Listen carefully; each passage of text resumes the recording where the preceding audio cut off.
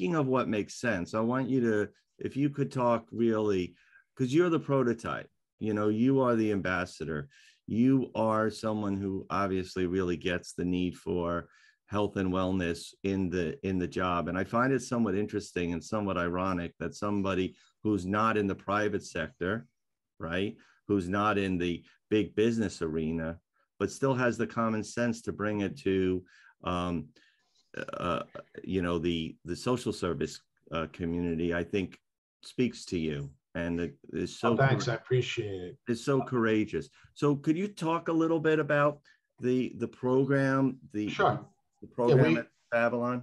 In fact, we were talking about it even before COVID with a couple of people who had some interest in the various, and then once COVID hit, and we hired a company called Radish to help us track our employees' health conditions, to be able to provide for quick COVID tests and you know, make us functional.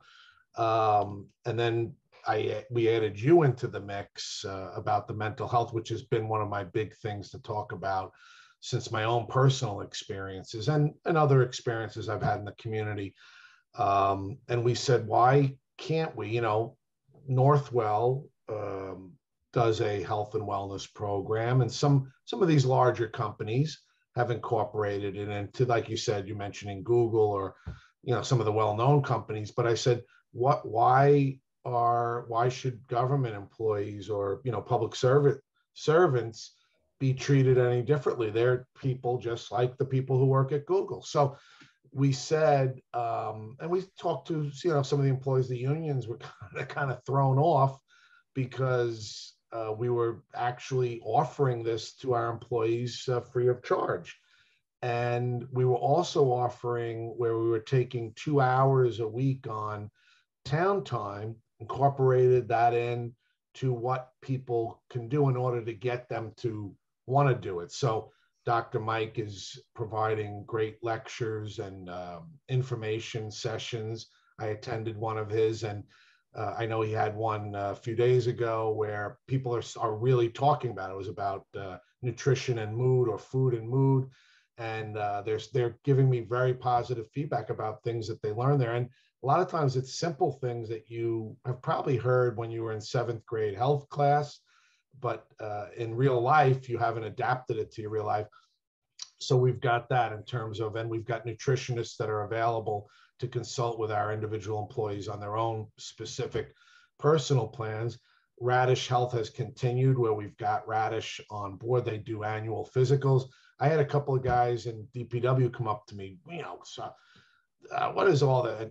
They came back to me and said, I scheduled my physical, you know, I got this, I got that, I'm going to get this checked out. You know, this is worth it, Schaffer.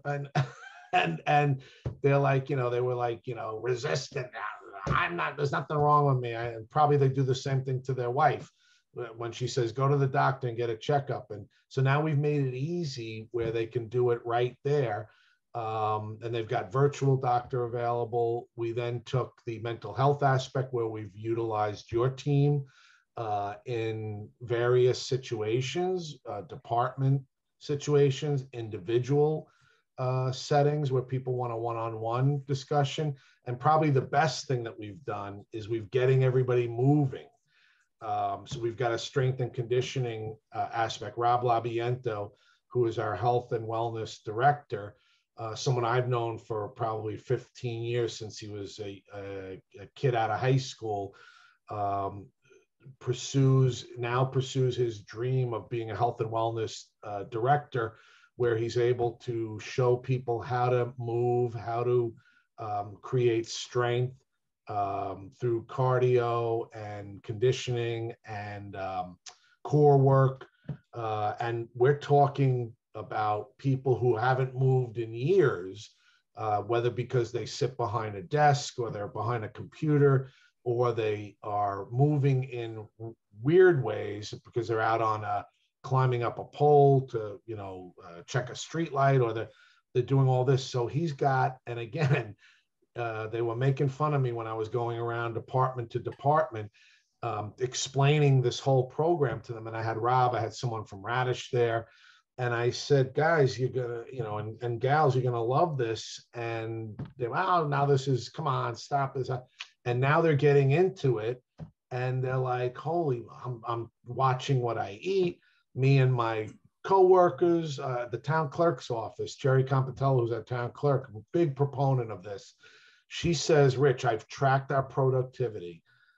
Our productivity has increased. I've been able to reduce my overtime. And the women, she's got mostly women, she's got a couple of guys in there, but she says the women have lost collectively 150 pounds since we started this in January. We're sharing recipes, we're doing this. So it's become, like you said, this mindset. And even in DPW, the old salty guys, we're going to go to the yoga class next week. I said, yeah, I can't wait to see you guys in yoga attire. And but they're saying, no, but it's teaching us how to move better. Our workers' comp plan has, what is it called? Our rating has increased, whereby we've put this program in place so we're less likely to have injuries because we're teaching our DPW, our landfill, our blue collar, guys that are, sometimes they're moving, 100-pound things and they may wrench their back or something. So we're doing all that. So the guy that handles our insurance said, this is wonderful because we've now been able to reduce some of your workers' comp insurance costs because your rating is better because you're providing this program and you're letting them stretch and you're doing all this stuff before they start working. So I know I went on a little too long there, but why I'm so excited about it is because we finally launched it this January. We were talking about it for a long time, and I'm excited. We're almost at the 6-month point where we're going to sit down and kind of review where we're at to see where we need to make tweaks to respond to what people want to see as part of the program. But the best part is I had people come up to me and say, I went out and joined at my gym. I went out and I'm riding my bike with my son. I'm doing like this. They're like, you're seeing the change of the mindset. Is this 100% of our staff? No, but the first week it started with like 70 people participating. And now in some various capacity, we've got like 250 people participating. So it's becoming infectious in a good way of this program and the 4 pillars of our health and wellness program. But Rich, it really started with you. I mean, what would you say to? Yeah, no, what it started with me is, look, I've been going to the gym for probably, utilizing a trainer in like a semi-private group setting, like 3 or 4 friends of mine, probably over 10 to 15 years, off and on. I've had my own bouts with weight loss, gain, back and forth. The mental health experience I had, it was almost like over the last 10 or 15 years, I've had all of the issues that now I would like to promote to help everyone figure out. We've all got these issues, and we joke about, what if we put on, like I put on 20 pounds during COVID. I'm trying to get them off now because we weren't moving as regularly as we were. I was working out. Rob is my trainer, and I was working out on his driveway, but it isn't the same as working out in a gym where you had certain equipment and stuff to do, and weather played a factor in it. So we weren't as moving as much, and also stress eating took over, and so you got to get back on nutrition. So yeah, it started with me because I kept promoting, telling the town board we need to do it. Oh, our residents going to be upset that we're focusing on health and wellness. I said, well, anybody wants to argue with me that we're focusing on health and wellness of our employees, it's only going to make them deal with a better employee. The employee is going to be happier, functioning better. And Jerry Compatello said it to me best. My productivity is up, and I've been able to reduce my overtime expenses for the first 6 months of 2022. And I said, Jerry, you sold me, and she said the women are happier. They're like, yeah, we'll give up a couple of bucks for the fact that you've given us this roadmap for how to make ourselves healthier.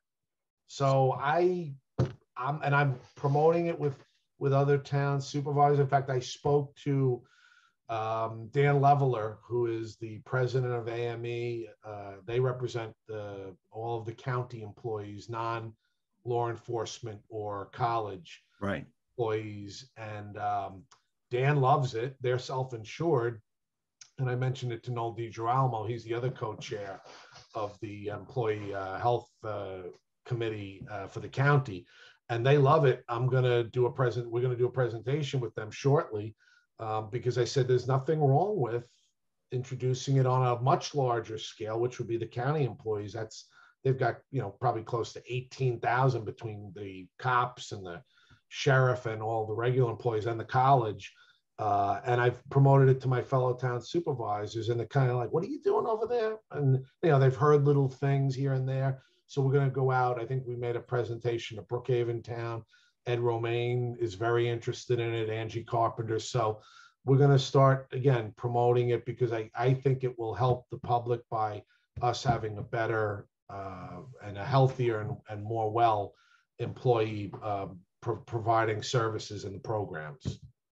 Yeah, Rich. And, you are really the role model of resiliency. And, if it wasn't for your leadership and your ambassadorship, and your kind endorsement of this important tending to our physical and mental health and the connectedness between all of it, it wouldn't be possible. So I want to thank you. I want to thank Dr. Mike and the Long Island Association for giving us the opportunity to present what we think, resiliency in the workplace should really look like. And if any of you are interested as a member benefit for the Long Island Association, we would offer a discounted resiliency assessment like the one I just went over, and a recommended customized curriculum for your business. My email is below, and so is my cell. Dr. Mike would be more than happy as well in joining me with the full assessment from a complete eclectic biological and psychological assessment. So I want to thank you all for this time. And please remember that Mental Health Awareness Month, although it's a month, it should be a life. And I wish you nothing but the best, and that you stay resilient. Rich, Dr. Mike, anything you'd like to add? No, and just I'm more than happy to make myself available too. So if you have anybody, Rob or Dr. Mike, let me know. Happy to talk to them about our experiences at the town of Babylon. Thank you. Thank you both very much, and have a great day.